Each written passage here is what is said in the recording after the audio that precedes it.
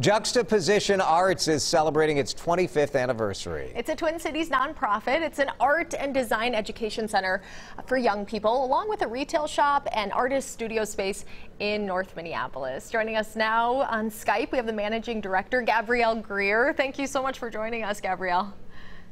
Good morning. Hi, everyone. Hi. So you guys are celebrating the organization's 25th anniversary. I know that COVID kind of forced you to cut staff, and then obviously the death of George Floyd happened right in our city, and that sort of energized some young artists.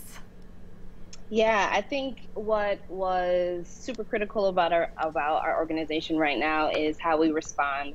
And the biggest point really is our resilience and our ability to adjust during these difficult times. I think the activation that circulated throughout the community really charged our young people as creatives to respond in ways that were authentic, ways that were emotion felt, and ways that responded to, I think, what our collective community was feeling at the time. You know, Gabrielle, I think there's an understanding as well as the importance for our city to have Black-led groups like Juxtaposition Arts leading some of this dialogue. Most of our arts institutions in this community are white. They're led by white leadership. Tell us kind of how you feel Juxtaposition Arts fits in that overall picture. Yeah, first, we're one of very few Black-led organizations in the Twin Cities, but specifically in North Minneapolis.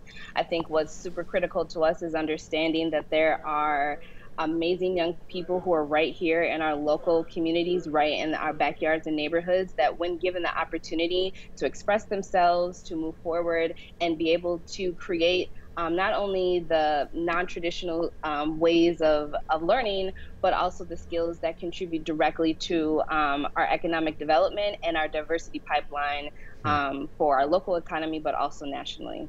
Yeah, and you're in the middle of a campaign right now to raise some money. I know you guys have a $2 million goal. Tell me how far you are and what the $2 million will go towards.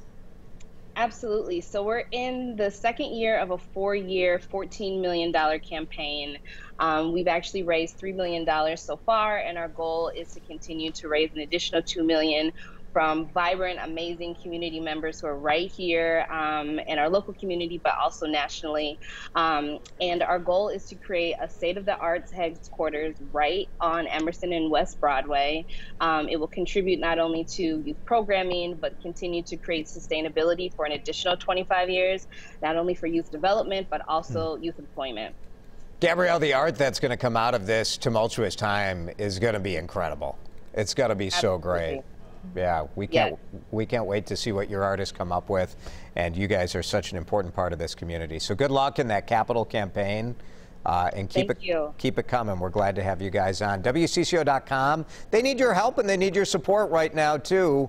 It's a tough time for all arts organizations, but Juxta is such an important part of the community. The Longevity Campaign is the name of their fundraiser.